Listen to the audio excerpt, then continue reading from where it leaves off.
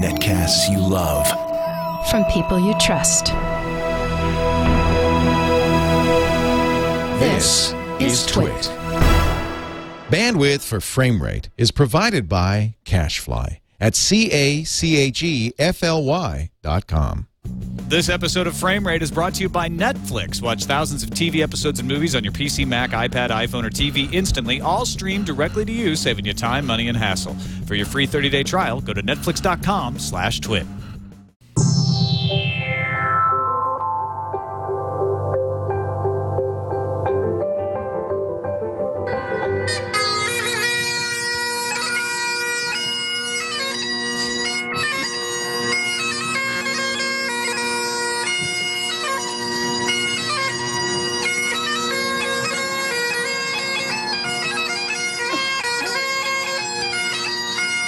I got video. I'm video on too.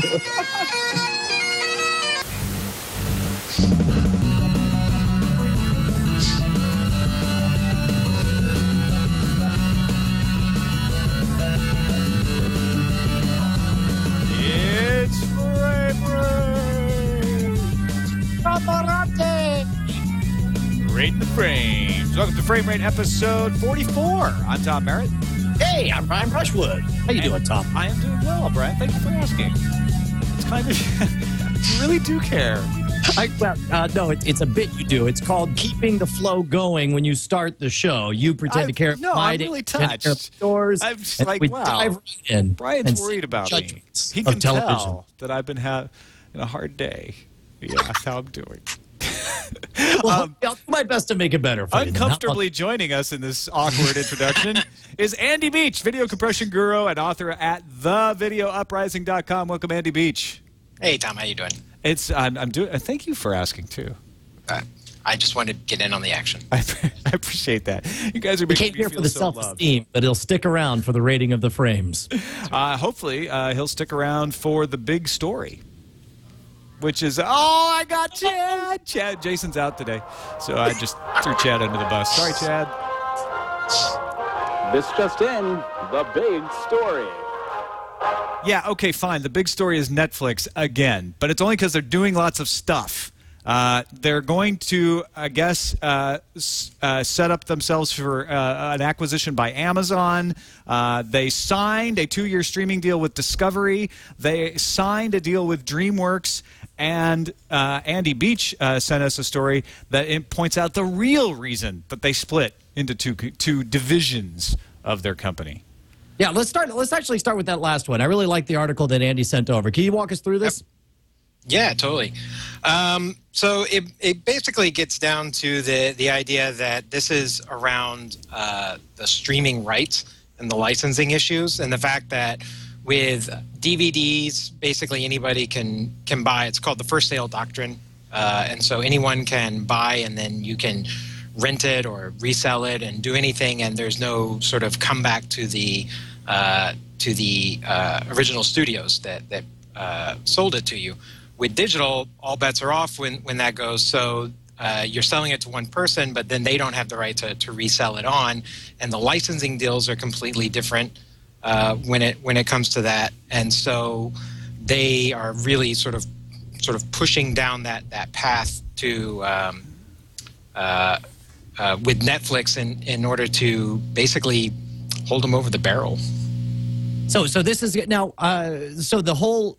You're saying that the split, or the article is saying, obviously, these are your assertions, but that the split is an attempt to, what they don't want to do is pay for the ability for people to stream content if they're not actually streaming the content. And so this is all an attempt to get the people who are fans of the streaming to just be signed up for the streaming, and for the people who only like the DVDs by mail to only get the DVDs by mail, and in doing so, set itself up, or I guess, I'm starting to mix up the stories here, because there's another. No, I know. There's so many stories.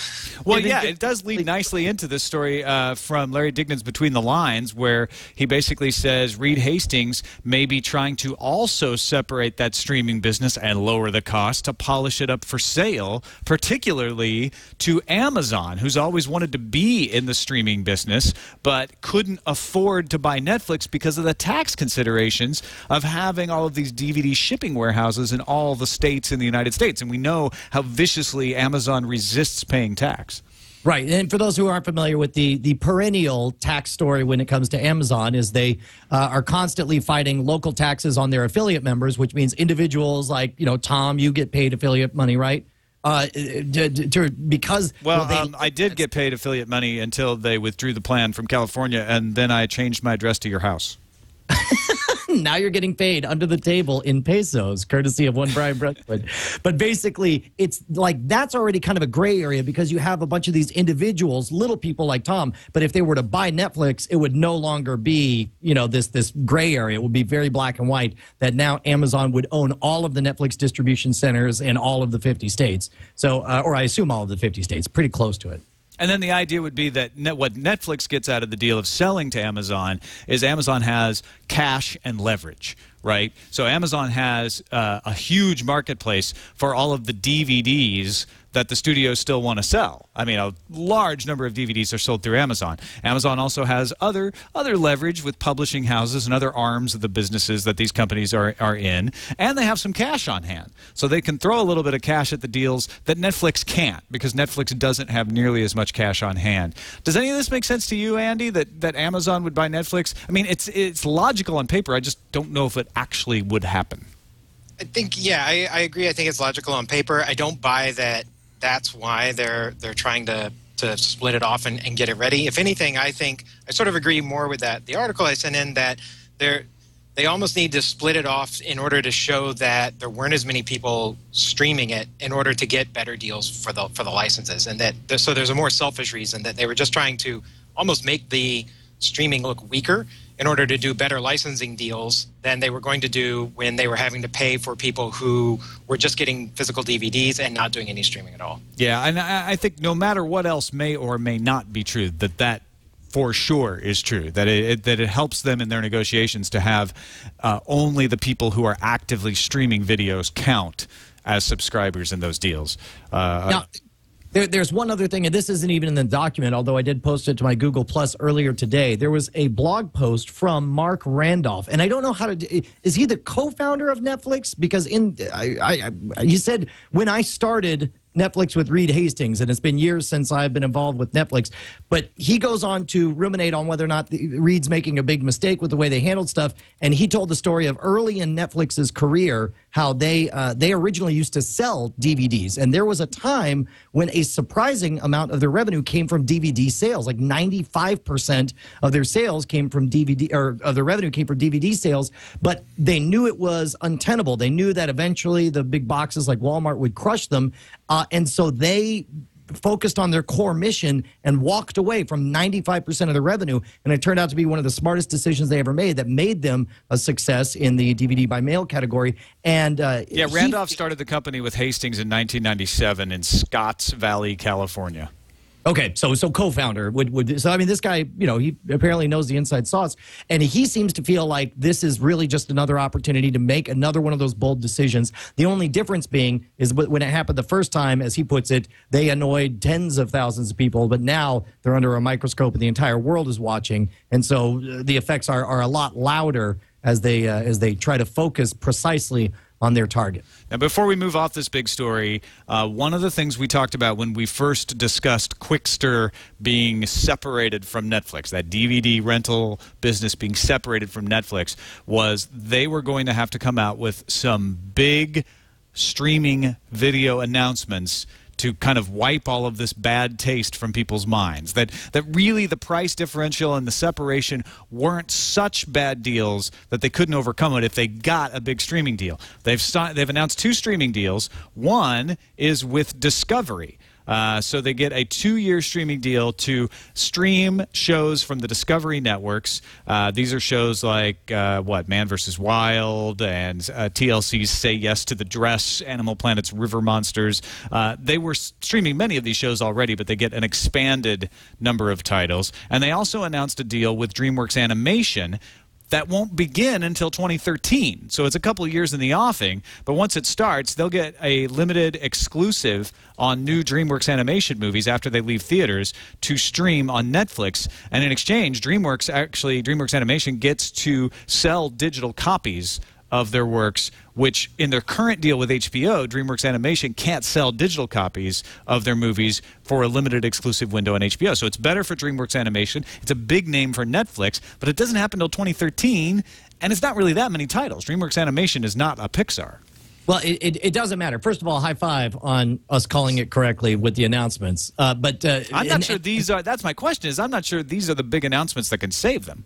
Well, that's just it, is it won't matter. What they need to do is have the perception of always expanding their content. So you're going to hear a whole bunch of these loud shouting about maybe their middling titles. Maybe it's just codifying what already has been kind of out there. But they're going to try to associate their name with as many other mega brands as they can in association with licensing content deals. And that's what they need to do. They need to have at least 2 agreements like this every other week or so. And in fact, if we could kind of jump ahead to something that we originally were going to talk about in Tube Tops, the flip side of this is Amazon Prime. We are entering this great arms race that you and I have been calling for months, saying that everybody's going to jockey for position on what content they can get. Amazon, when you go to the front page of Amazon, I went to go look something up, and I was stopped by a giant letter from Jeff Bezos saying, guess what? Amazon Prime now has 11,000 new titles that you could jump on. And yeah, because they got 2,000 more titles from Fox to add to their back catalog. Now, these aren't current episodes, but they're,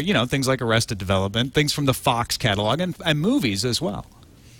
Yes. This week was sort of, for Netflix, it really was about like trying to take their control back of their message.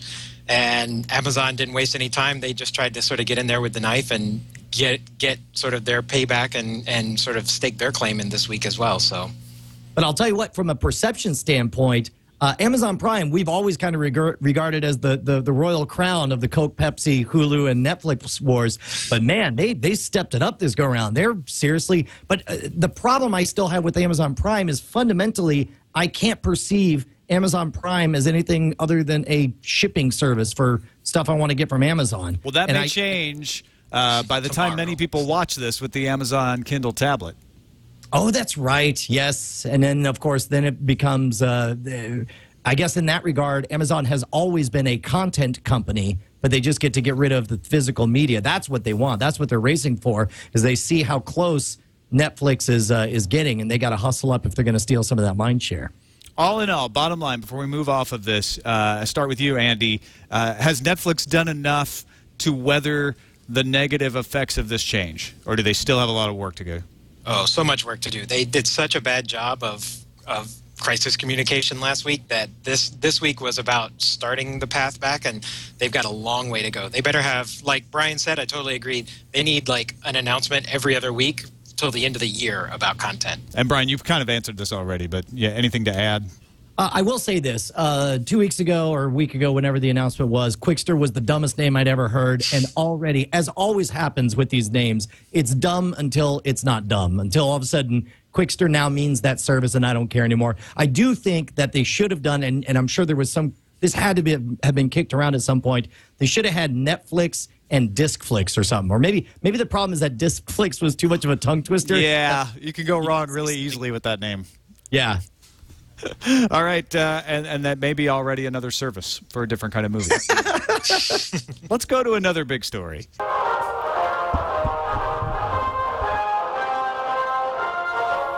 Stop everything. It's another big story. This one isn't quite as big, but I wanted to talk about it separately from the other stories because it's all about cord cutting, and that's what this show is essentially about, is the idea of watching your video when and where you want to watch it. Time Warner's Timothy Books was talking at a Goldman Sachs conference. He was being interviewed, and the interviewer, by the way, Jeff Books, he's the CEO. I said Timothy Books. It's Jeff Books, CEO of Time Warner. The interviewer said that cord cutting won't go away as a topic, but he's going to ask him about it anyway. And Books says, cord cutting that won't go away won't come either. It hasn't arrived yet. You know what? That sounds to me like something he thought was brilliantly clever to say. And as he spoke the line, he realized he needed to dial it back, because I'm betting what he originally just wanted to say is the cord cutting that won't go away won't come either. And then as he started to say that, realized that he was talking to a reporter and says, it hasn't arrived yet. Like, it's like this is a bold, jerk-faced statement to make. immediately followed by dialing it back and equivocating about it. Well, and this is the issue, right? Is people have been talking about cord cutting for years and years now. The idea of like just not using television cable services or even over the air so much, and just getting all of your video and entertainment over the internet. And Time Warner and the other cable companies have started to lose subscribers in the past year or so, and they are, very vigilant in saying that's because of the economy. We see no evidence that we're losing to companies like Netflix, companies like Hulu. In fact, we see them as partners. We see them as video-on-demand partners that we can sell our content to. They are another distribution outlet for us. So we have no problem licensing to them. Do you think that this is all just talk? I mean, the way you're saying it now makes me think that maybe you suspect that this is all just damage control and that seriously it's a bigger threat to them than they're willing to admit. I think that they believe their own, they're eating their own dog food. They believe their own rhetoric that this is just the economy, but there's a nagging doubt in the back of their minds that maybe they're missing something. And that, yeah, that's right. It does look like it's just the economy. But they know that it might not stay that way. And in fact, the economy may push people into never coming back. Because even if it was the economy that made you cut your cable, you may start to find content elsewhere, not even just video content, but other things to do, other things to entertain yourself that will prevent you from coming back. Andy, I want to ask you how you get your video entertainment. I'm a Dish subscriber, actually. So you had Dish, DVR? Blockbuster stuff. Yeah, I have a Dish DVR with the Sling in it. Do you do much watching a video, aside from work, because you're a video compression guy, so you probably have to watch a lot of video on the internet, but for entertainment, do you watch a lot of video that comes from the internet?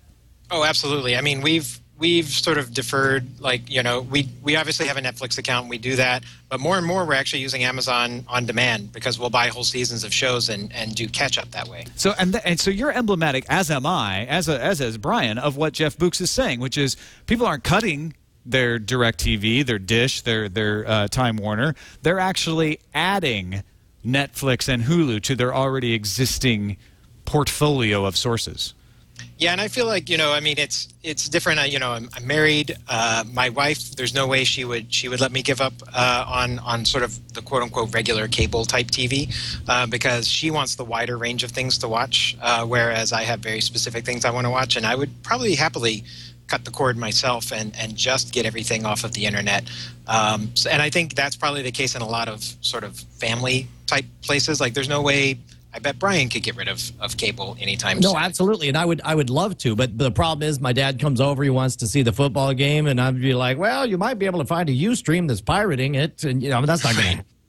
And same with the kids. It's like not, I want my kids to be able to watch whatever they want on TV, but there's a value to allowing them, here's the Harmony remote with your 6 favorite cartoon channels, go nuts, and they can press the buttons by themselves and they don't have to bug me.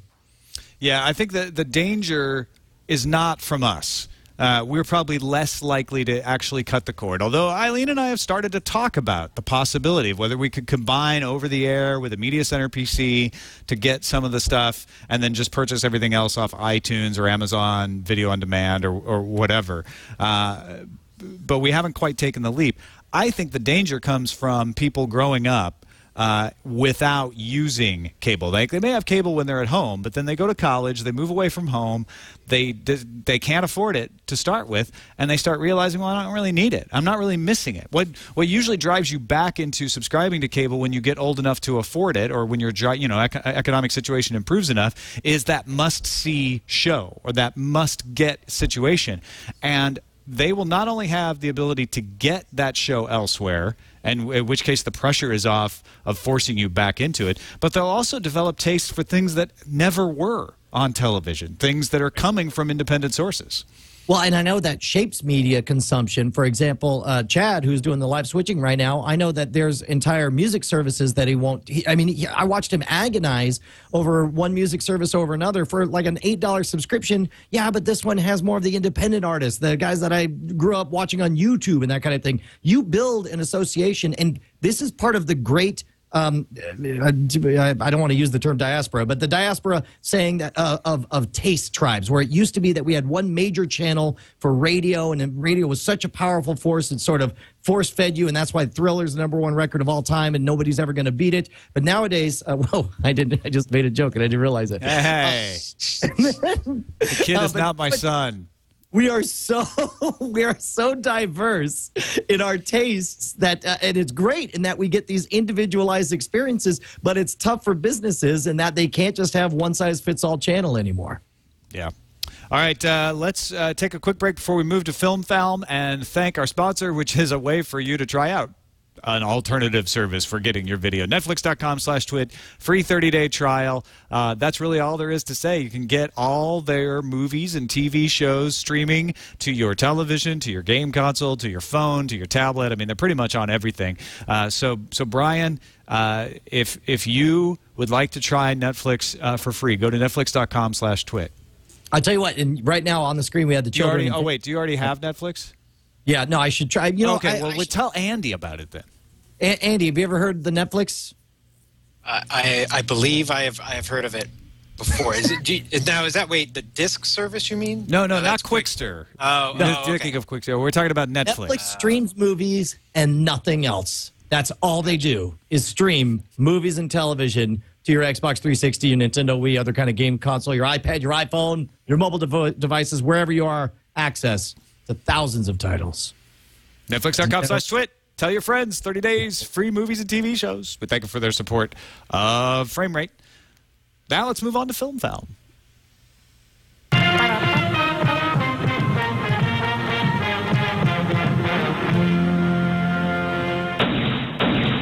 So our first story in Film Found, it applies to television shows too, but it's perfect for Andy Beach. Blockbuster Movie Pass offers Dish Network customers streaming video and disc by mail for just $10 a month. So we'll start with the actual Dish Network customer.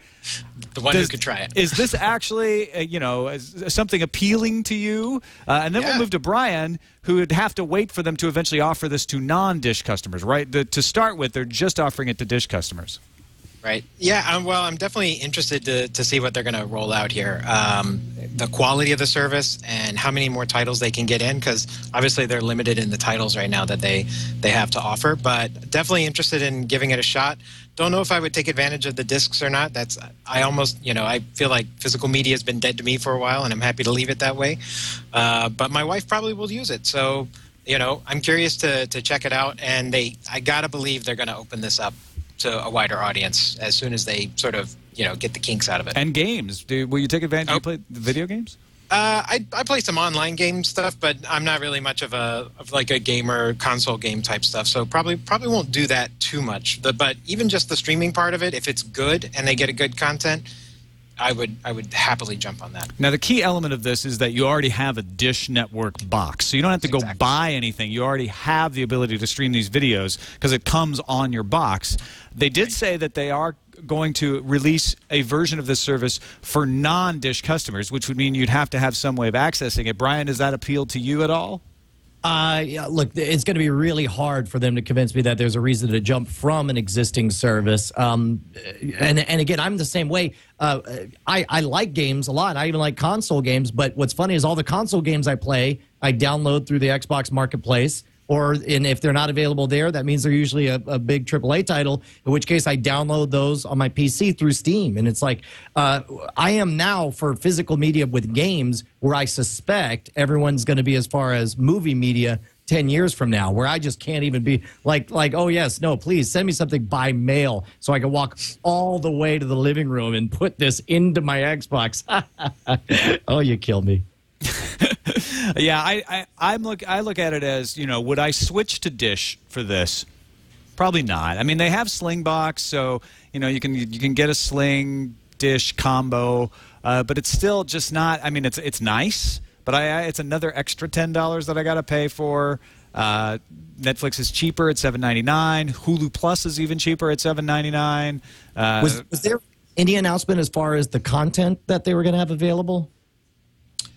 It was a pretty small library. I want to say it was like 4,000 streaming movie titles. Yeah, something like that. To start with. I mean, they may expand to start with. Yeah. So it's got to grow. And I agree. If I wasn't already Dish I probably wouldn't jump just for this. I'd have to wait until it opened up to something wider to give it a shot. But I'm here, so I'm willing to give it a try, and I'm pretty sure it works off the bat on. I think there's a web browser interface for watching it portable and on the boxes, the DVR boxes. So yeah, they do make it convenient.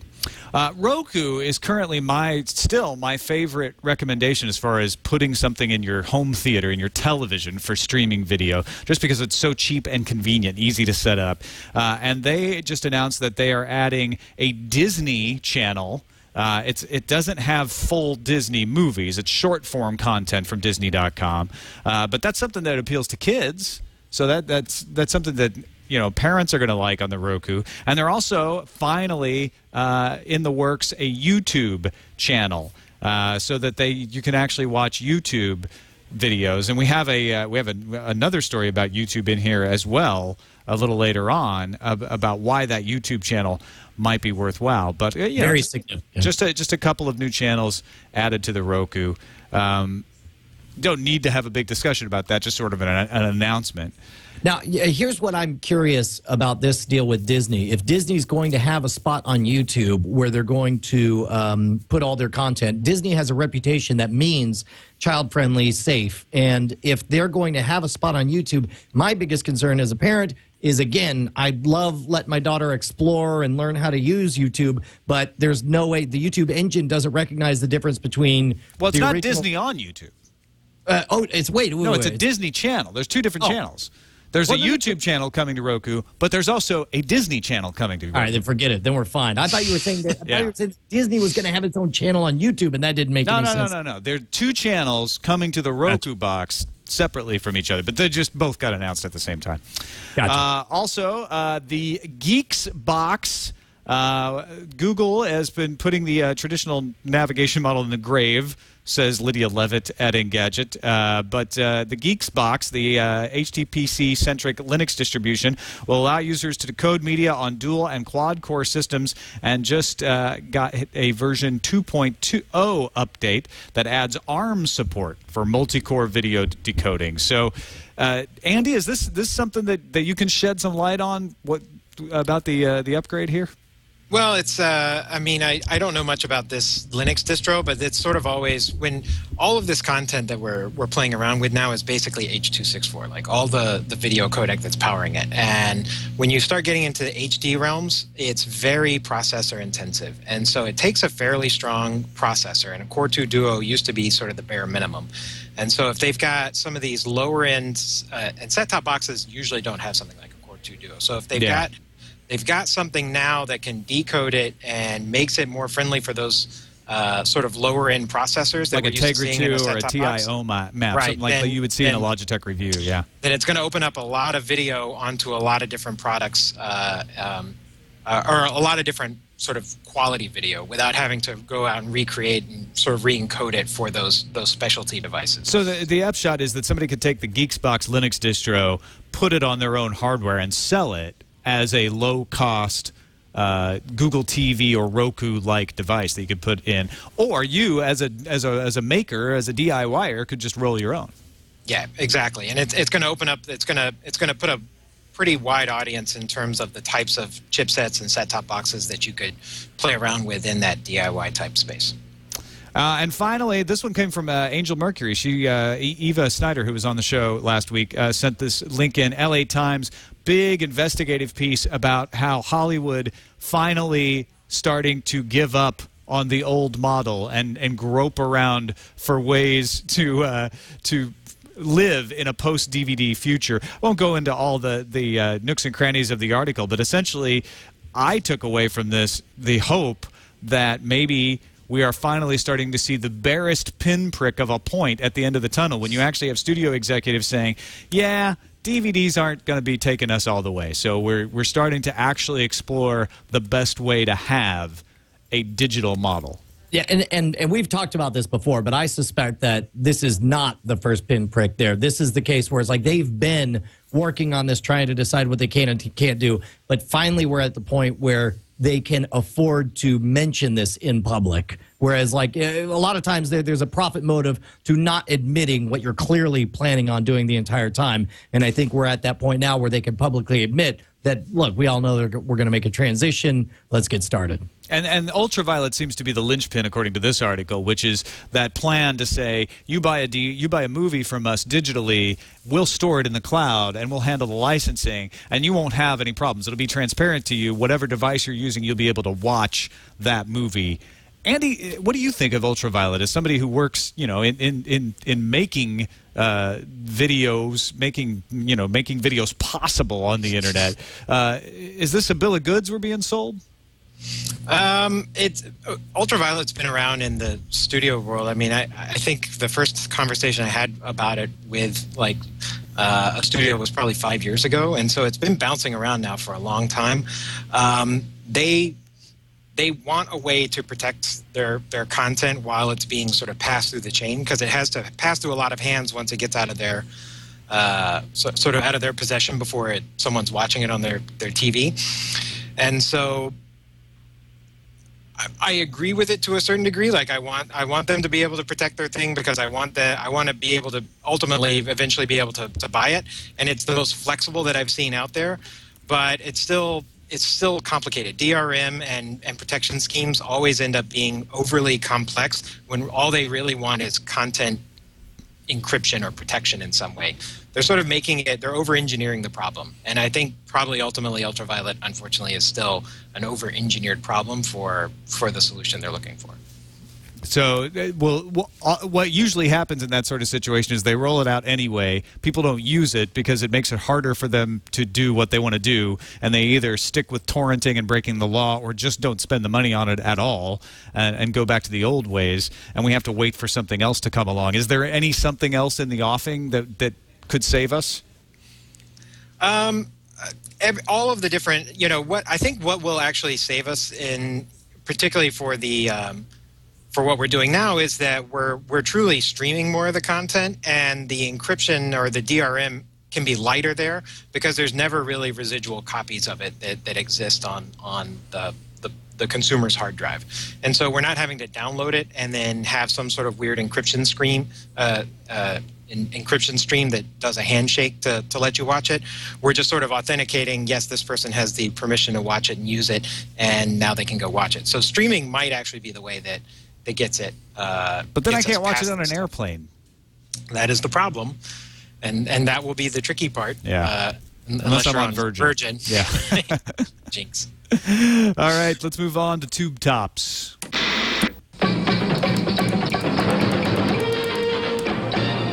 Business Insider, sometimes they report things a little fast and loose, so take that with a grain of salt. But they say they got some sources in the Hulu bidding wars that say TV provider Dish was the highest bidder for Hulu, coming in around $1.9 billion, beating out both Amazon and Yahoo. Google bid much more, something in the range of $4 billion, but that came with special conditions that we previously talked about on Frame Rate. They wanted more content for a longer period of time, and maybe some other concessions that the current owners of Hulu were not willing to agree to, because they're the studios that license all this material. What do you guys make of this? Brian, out of the whole article, first of all, I mean, out of nowhere, Dish Network jumping in. And, of course, this ties back into what we were talking about earlier about, Dish is moving all over the map this week with these stories, not only with the live streaming stuff, but now with the Hulu acquisition, and if, in fact, that's what happens. I didn't necessarily understand it at all until near the end of the article. It says Dish was probably willing to bid more because, as we previously reported, it was also interested in Hulu's back-end technology, not just the content. And then all of a sudden it made a lot of sense, because if you're somebody who's in traditional media and you want a foothold not only for the content that Hulu does and the distribution, but also the guts behind it, I can see that being a good deal. And it's also a powerful vote in favor of the always-on streaming content, getting what you want, how you want. I mean, it's when old media starts sticking money in like this, I mean, I think it's a good thing. Well, Dish has got current streaming technology. Is it just not very good, Andy? Is Hulu so much better? So it's not that it's. I think they are looking. One thing about Dish is they've always been very tech forward and very tech savvy, and so the fact that they're going after Hulu wouldn't surprise me, because they're looking to diversify as much as possible. And I would agree that they very well might want access to the back-end technology. And what they're really trying to get at is it's very, doing the deals with the studios in order to get access to their content, to be able to encode it and then host it and deliver it.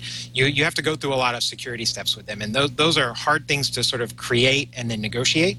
And so if they can walk in and buy something rather than having to build it out themselves, it's a much faster process in order to get up and running.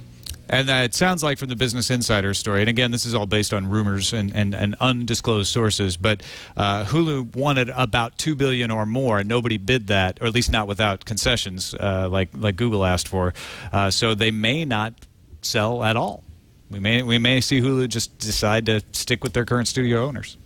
I hope they do sell, and I don't even care to who. I just love the idea of them being unencumbered so that they can play hardball with the content. It's kind of like when you wanted Ross Perot to win Maine, so some electoral votes would just go to somebody else for once. Yes, just on principle. It's we need a fight. Go, come on, wrestle.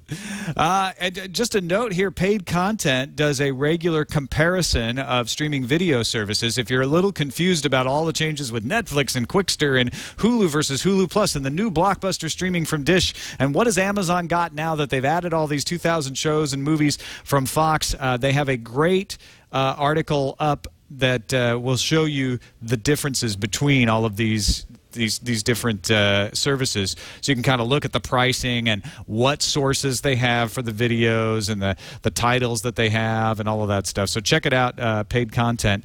I didn't really see anything in here that changed my mind about the services I use. I kind of cobble stuff together. I don't pay for Hulu Plus anymore. I do pay for Netflix, and I use Amazon Instant Video on an ad hoc basis. Even though I am an Amazon Prime subscriber, I almost never do the Amazon Prime streaming. I usually just buy and download episodes. Did you get a chance to look at this, Brian? I mean, I went through it. I'm just shocked that you unsubscribed to Hulu Plus. I can't bring myself to unsubscribe for anything. I still have... I paused it. I actually didn't cancel it. I just, you can put it on a hold.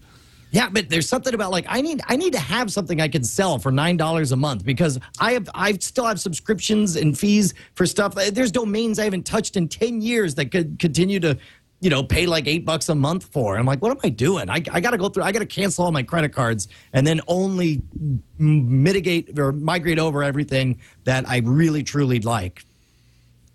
Andy, did you get a chance to look at this chart, or do you have your favorite services? I know you mentioned you use Netflix and Amazon. Yeah, and I actually just paused my Hulu account after I heard you say you could do it. I was like, ooh, so I investigated, because honestly, the only thing I was using it to watch was pretty much The Daily Show at this point, and I could watch that directly on Comedy Central's website. So I kind of got out of it. But I couldn't bring myself to break up with it, so I just paused it for the moment. So I think it's paused for... Put your relationship on hold. Exactly. But I really like You're taking Amazon a break. And that's probably my go-to favorite. I tend to find more new stuff there that I want to watch. But I kind of go through the Prime stuff just because it's there and I'm already a customer, and so I was happy to find a bunch of random stuff. There's a lot of old Brit TV there, so I'm surprised you don't watch more of it. Yeah, I never went there. That was the thing. It's like they don't have the Avengers. In fact, Netflix doesn't even have the Avengers anymore. Google TV, according to SlashGear, is set to launch a new version of its offering later this year, and they will get a version of TV Everywhere that will give you access to full-length shows if you're a paying cable customer from TNT and TBS. So they're getting the Turner stuff, the Time Warner stuff, but you will have to log in and validate yourself as a paying cable subscriber to get it. So it's not like they're unblocking Chrome. They're making you authenticate as a subscriber. Yeah, that's we live. Remember, we did the iPad experience with the Time Warner app on there, and HBO Go. Of course, I couldn't get to work because I lived in the wrong zip code, had the wrong provider, or whatever. I suspect that the whole ease of activation hurdle is bigger than more people give them credit to, because most people, when it comes to trying something new, if it's not dead simple and works super easy the first time they do it, I haven't gone back to try again with the iPad app or any of that other stuff. Well, yeah, HBO Go, I had lots of issues where I would sign in, and then the next time I went to sign in, it would say, oh, you got to authenticate again. And I had to go through the whole darn process with the drop-down menu and the login on DirecTV and authenticate. It's just a pain when I just want to watch an episode of Treme or Game of Thrones or something. But, and it's one of those things where it's like you only get a couple of coupons to tick off a customer, and then they're just like, I got my other thing that I do. I got my BitTorrent thing. I'll just stick to that. And, oh, man, my graphics card just freaked out. I may suddenly drop off here. We'll see how long I'm able to stay on. What happened? My graphics card just totally freaked out. I guess it's, now I can't see anything. Yeah, I don't just know if it froze. Are you going to have to reboot? Yep, I'll reboot. I'll be right back. You guys talk amongst yourselves. I'll be right back. Let's talk about DVB Logic's Boxy app. This is reported on Engadget today. It's essentially bringing live TV to the Boxy box. It's a new version of the Link client that lets you browse the program guide and watch live TV, provided you also have a home server set up with its software and a tuner.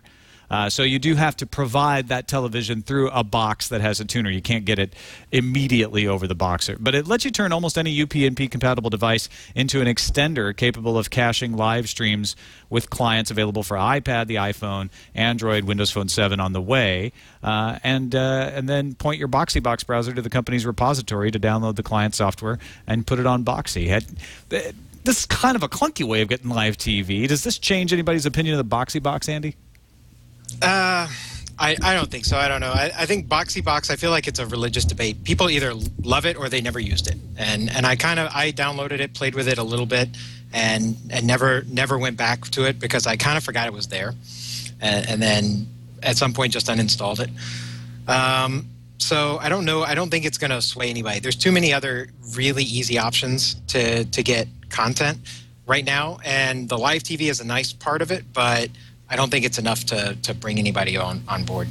And finally, in the Tube Top section, Time Warner Cable plans one of the most ambitious efforts yet to combat the rising costs of Sports Channel, preparing to introduce a low-cost service tier that will not include ESPN. The TV Essentials package would cost between $30 and $40 a month. President Rob Marcus says it will be introduced within the week in the company's East Coast system. Marcus told Goldman Sachs that the initiative has been tested for almost a year in 2 systems and is designed to keep subscribers who are considering cutting cable TV because of the cost. This goes back to that economic argument.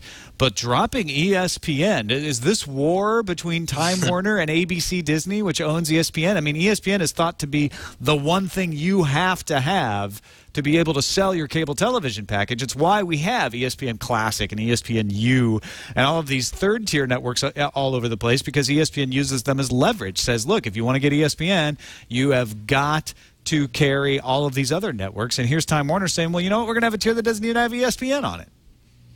Yeah, I'm surprised this hasn't actually shown up sooner. And I actually thought they had talked about this much earlier in the year, and maybe they did, and then it just went away for a while. But you know, again, this one kind of goes back to either you want your sports or you don't. And so I think there's probably a perception that a lot of cord cutters are guys or girls who don't necessarily could care less about sports, and so they'd be willing to forego sports if they were cutting cords to begin with. And so this is an option to keep those people on board.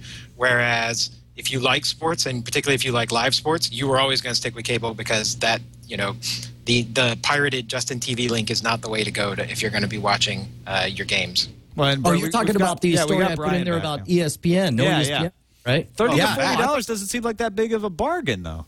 It doesn't matter, though. The fact that this is even, I mean, when have you ever seen a fractioning of the block? You know, this is the closest we've ever come to the beginning of a la carte cable service. This is huge that they're willing to chip off ESPN from the block, I think. I don't know. Well, ABC doesn't own a cable company, do they? ABC Disney?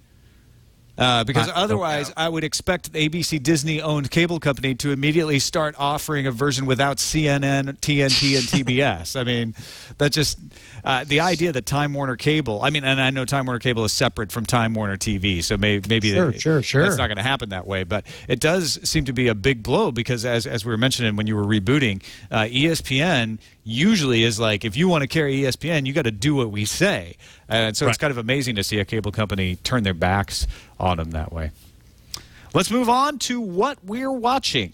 And we have a Kuhan submitted introduction. Chad, do you have that? Yeah, have that loaded up? Let's see. This is a submission. What are we watching? Unforgivable typeface there, Kuhan, but I like the concept. We're grading on a curve. You were there first, so that you get our blessing. We'll see if you maintain your position as the current champ for the intro. Hey, what are we watching, Tom? Well, I saw the film Moneyball this weekend. Oh my gosh! Did either of you guys see that? No. I want to see it. And Justin Robert Young has been talking about the book forever. He's been talking about the movie. He went and saw it. He loved it. And I know you have a unique perspective because you actually went to the games during that season. I lived it, baby.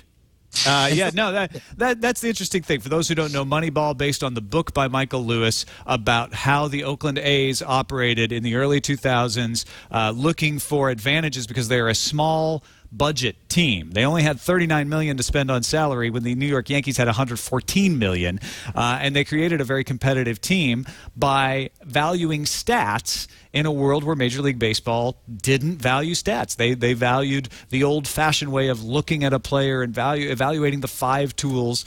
So the movie is less of an inspection of all of that and more of telling the story of the 2003 season when Billy Beane sort of made a lot of moves based on this theory. They have a fictional assistant played by Jonah Thomas. Wait, is that what Jonah? Yeah, Jonah Hill. That they bring on. He kind of represents a few different people in the A's organization to go with general manager Billy Beane and try this different way of approaching the ball team. Talks about the conflicts he has with the manager Art Howe and the field coach Ron Washington. But in that season, they actually win 20 games in a row, setting a record, and they go to the division series and play and do very well. They win the division that year. So it shows that they could buck the wisdom and have a very successful team by having this looking at stats.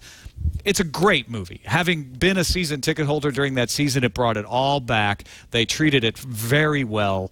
It really felt true to baseball. It felt true to the story for the most part, with some oversimplifications. And it felt true to the A's. Like, they shot it in the Oakland Alameda Coliseum, the McAfee Coliseum, and it showed, the grungy, dirty condition of the stadium that's really old and shared with the Raiders. And I just felt like it was great for me as a fan. I've talked to a few other people who aren't as into the A's for sure, even as into baseball, and they've said, I felt like it maybe glossed over some stuff, wasn't as compelling. It was a good movie, but overall, I really enjoyed it. I thought it was a fun movie.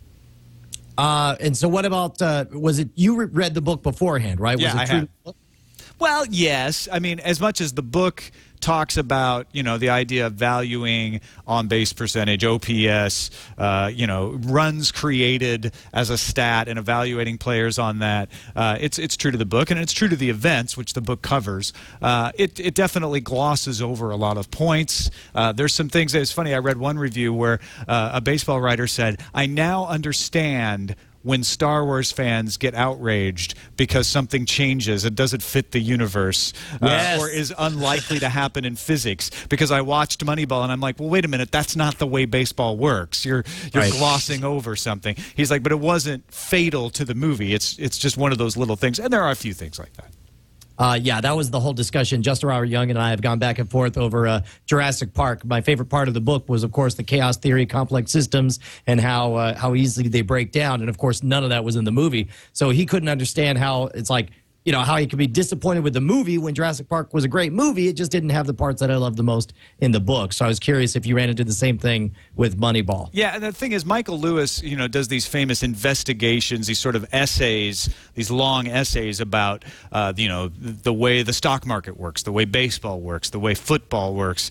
And so turning that into a movie, you're not really turning the essay into a movie. You're turning the subject of the essay into a movie. Right. But most, they didn't dive into the theory too much, but what they did touch on was accurate enough for me to accept it in a movie situation. So, real quickly, TV-wise, Fringe is back. How are you doing on the Fringe catch-up? You know what? I'm on pause because I've been on the road so much, so I do have to. That's I'm not still going to get playing better catch up either, on is Fringe. it? But Yeah. luckily, I didn't even know that Fringe was out. That's how good and insulated I'm That's being good. as far Okay. as the story. Are you happy with the premiere? Yeah, the premiere was great. I enjoyed it. I'm back into it, having fun. Person of Interest is J.J. Abrams' new show on CBS. Well, he backs it. He's not directly involved in it, but he's sort of the executive producer on it, right? Jonathan Nolan, who's Chris Nolan's That's right. brother.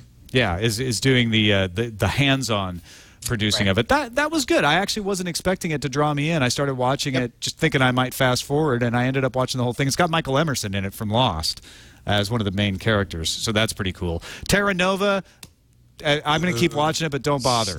I'm going to blame you. Okay, now I'm going to say on my what we're watching, I almost wrote Terra Nova, and I kid you not, last night I called because I was working out travel, and I was just like, oh, I'm just about to watch Terra Nova, but it's real late. I'll have to stay up late to watch it. And Tom's like, just go to bed. No, I actually answered the phone.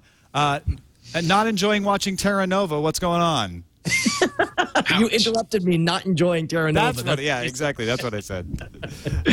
Which is too bad because it's like visually, it's got all the elements. It's like they got freaking dinosaurs. Yeah, the dinosaurs look great. If you just want to mute it and watch, you probably get just as much out of it. So far, it's just way too predictable and teen angsty and boring in places. It's sad. Well, that was the funny part was like the reason I didn't watch it live was because I tuned in 15 minutes late. And of everything I saw in the previews, the most engaging stuff was the stuff on the polluted, destroyed Earth. And I was like, well, I want to see all that stuff. So I was holding off until I could get the whole thing. And then you told me not even to bother. So now I'm sad.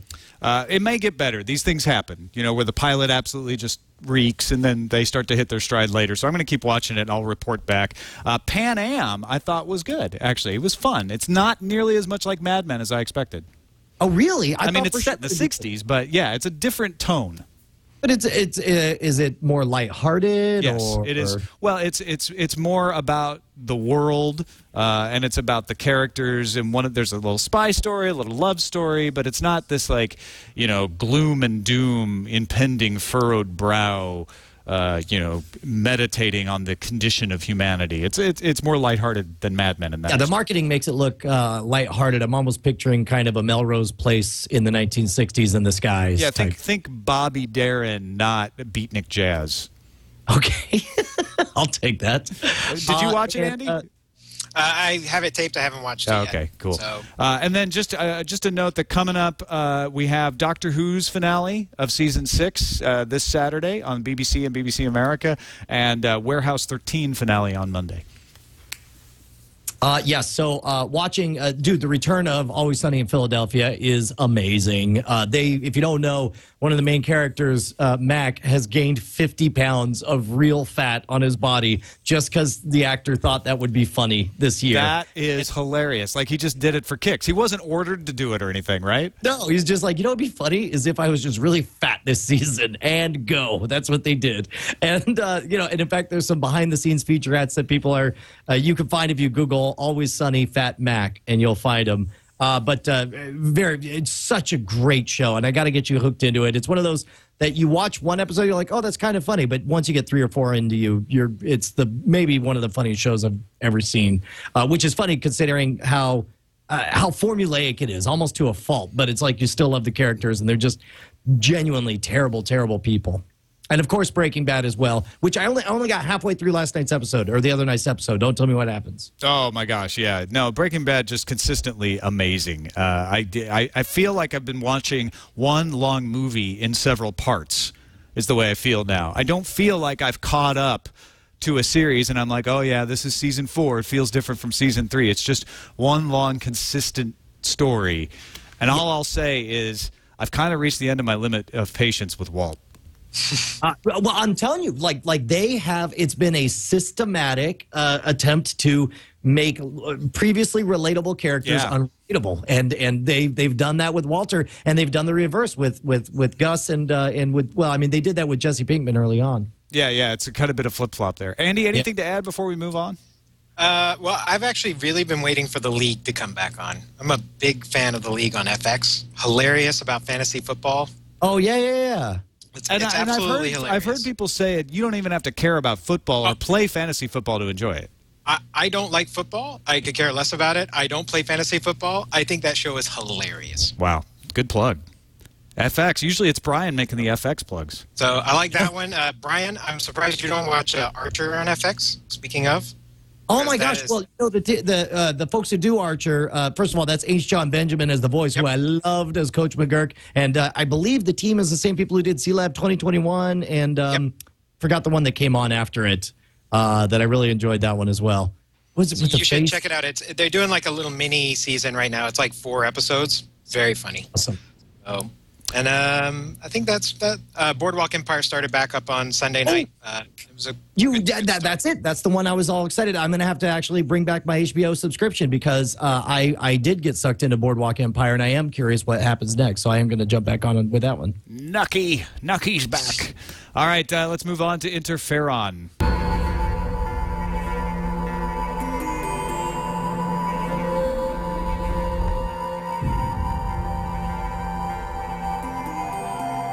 So we could put this in tube tops too, I guess, because it's YouTube. But a report on Scribble.com says that YouTube is finalizing paperwork that would allow it to launch a channel featuring regularly scheduled content. It's likely to be the first of more than a dozen such channels. The content would apparently focus on a broad range of themes from sports to fashion, and they asked for some of the content it plans to include on the channel to be ready within the next 2 months and is aiming to launch the channel early next year. All of this being passed along from the Wall Street Journal. So it sounds like YouTube is paying content creators to create several $1 million worth of curated content for linear channels that they would program like television. You'd have a strip of programming that would be scheduled to air, so to speak, on YouTube. Well, this is in step with what they're doing with the YouTube Live experience, and it's actually, I think, a testament to what we're doing here at Twit. I mean, there's a lot of people who watch Twit as a TV channel. They leave it on, they tune in, whatever show happens to be on, they watch for a while, and most importantly, they participate in the live chat. And I think that's what they want to capture on YouTube. And I tell you, it makes sense, especially think about how young the demographic skews with YouTube. These are people who want to experience media socially. That's the reason that we're seeing the ability to watch movies socially on Facebook. YouTube has the infrastructure and the ability to do that. All they got to do is set up channels, and I think this is exactly what they ought to be doing. Well, and that's why YouTube coming to Roku makes sense to me. YouTube is already on the Apple TV. YouTube is available in a lot of these apps on smart TVs, and so I think it does make sense for YouTube to try to create themselves as a channel. And I think somebody has to do it, whether it's YouTube or someone else, to say we are going to be an internet channel that competes with the big TV channels. I mean, yes, Twit is an internet channel, and we get a lot of people watching us, but we don't really compete with the TV channels because nobody on TV is doing what we're doing. Right. And what YouTube seems to be saying, and what I think has to happen eventually, is somebody has to go, you know what, we're going to make dramas. We're going to make sitcoms. We're going to make, Bravo TV-like reality shows, and we're going to go head-to-head with this. Andy, do you think it's a good idea, or is it too early? No, I think they're the right guys to be experimenting with this stuff. I just don't want them to do a copy-paste of what you can get on linear TV today. So I want them to be able to break out and do something more unique with it, and hopefully that's the way they'll go. I don't think that there's any problem with that. I think what they're going to do is do on purpose what I think happens naturally. For example, Scam School drops every Wednesday night at around 9 p.m. Central, and it's amazing how many people just sit there, they go to the Scam School page, and they just keep hitting refresh so that they could be the first. And, of course, they all post the word first and all that annoying stuff. But why not make that an event? Why not have it be it's 9 o'clock on Wednesday night, and let's all tune in together, and there's a chat, and oh, OMG, we're all watching this together. This is cool. I think there's a place for that. I think that fosters community, and it gives you that social television experience that they need in order to get more credibility. Well, and above and beyond that, if they're talking Wall Street Journal's reporting millions of dollars, that means they might be setting up actual Hollywood-level budgets. And I don't see any names attached to this, so I can't say who is actually going to create this content. But, theoretically, you could get some content that can compete with network-level content. And that would be interesting to see, in an apples-to-apples comparison, whether people do change their behaviors and start watching television on the internet, when it's like, this isn't about like, oh, well, we're delaying our TV broadcast for 8 days. This was made for the internet. I mean, Netflix has already led the way by commissioning one show, but this sounds like it's a whole network. What you know what this also paves the way for is there's a lot of niches that are filled in television that should be filled on YouTube, and this would pave the way for a daily show of the internet on YouTube, or take all the analogs that we have out there in television. They are regular content released at a regular time. This can make possible the Tonight Show of YouTube. I mean, there's no reason you couldn't do something like that. Exactly. All right, we got some webisodes coming in support of The Walking Dead, launching on Monday, October 3rd at 2 p.m. Thanks to Adam12 for sending along the press release about that.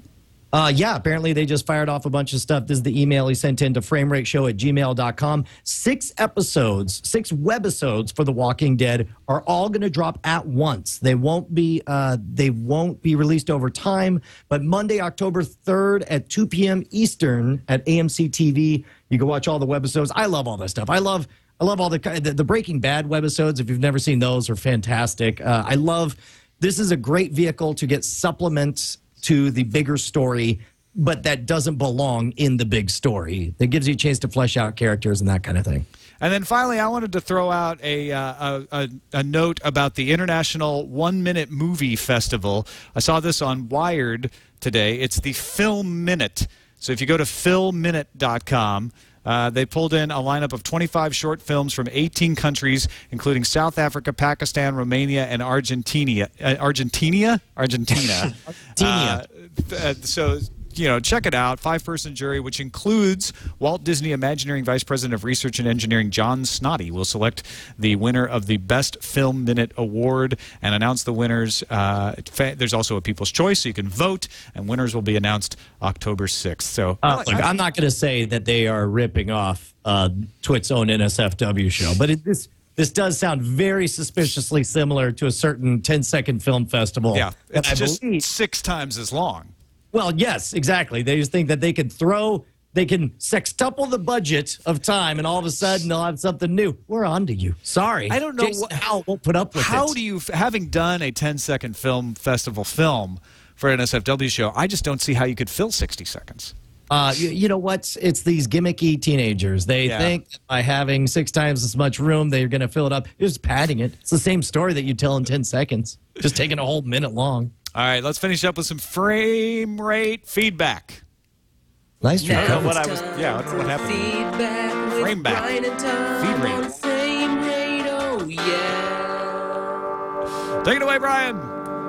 Hey, Tom and Brian, I've recently gone to mostly all online streaming. I have an antenna for watching football. Anyway, I was wondering if there's a good way of keeping track of all the online streaming available, such as Hulu, as well as CBS.com and other online streaming options. I have Play On, but it would be good to have a way of queuing up from multiple sources. Any suggestions? Man, we always want that. As soon as everything fragments, we want one thing to manage all of it at once. We want a trillion for our online videos. Yeah, it's I'm not sure exactly what he's asking. Sidereel is a great way to track down where you can find all of the stuff, whether it's streaming or whether it's available for download. Clicker is another way of doing that, which is a good one. But it sounds like he wants something to organize it and queue it up. And if that's the case, I'm not sure what to tell him. Yeah, there's one other thing that popped in here because we had so much other news. We didn't do a lot of user submission stuff. However, I wanted to show this. This is a billboard that's up in England that equates piracy to terrorism. And it says here, my video card's freaking out again, but it says here, a bomb won't go off here because weeks before, the criminal pirating films was caught by monitoring his internet history. Pirating films funds terrorism and organized crime. Reported today. Call the confidential anti-terrorist hotline. Does pirating films fund terrorism? Sure. I can say that. How does someone taking and ripping a DVD illegally and put it up on BitTorrent for no money fund anything? What, are you supporting the terrorists? Is that what you? Yeah, I know. Well, that's the problem with this kind of stuff, right? You set up the argument so one-sided that it's like saying child pornographers are terrorists. Well, if you oppose us in any way, you obviously support the terrorists. Some people are shouting fake in the chat room. Others are shouting old. So if you got fake and old, there we go. That makes me feel better. Those two internet standbys. It's either fake or old. Fake old. Tell us which one it is. Internet. Andy, do you have a guess? Hopefully it's fake. I think it's both. All right, that's it for this episode of Frame Rate. Thank you, Andy Beach, for joining us. We didn't make as good a use of your video like codec brain as I would like. We just didn't have the story, so we will definitely want to have you back on the show if you'll have us, because I know you know a lot about the nuts and bolts of how this stuff works. But thanks for joining us and sharing your wisdom with us. Let folks know where they can find what you do online. These days, I'm mostly writing at thevideouprising.com and on Twitter at Video Uprising. And then at Andy Beach, I post pictures of my daughter and random cocktails. Ooh, nice. But those are separate pictures, right? Typically, she's taking the picture of me with the cocktail. Okay, good. Check that out. Thank you, Andy Beach. And Brian Brushwood, a pleasure as always. Dude, freaking fantastic time. I gotta replace this video card. There's like a thunderstorm behind me crashing, and while this is happening, my video card is overheating or something. I gotta replace it. So like my screen's just going beep, beep, beep, beep, beep, beep, and the behind me is thundering and all that stuff. So I'm gonna get out of here now. Okay. While I still can. Post-apocalyptic scenario for Brian Brushwood. That's it for this episode of Frame Rate. Email us, framerateshow@gmail.com. We'll see you next time. It's not time for another big story, though. I swear. It's time for the end of the show. Hold on. We're looping back in time.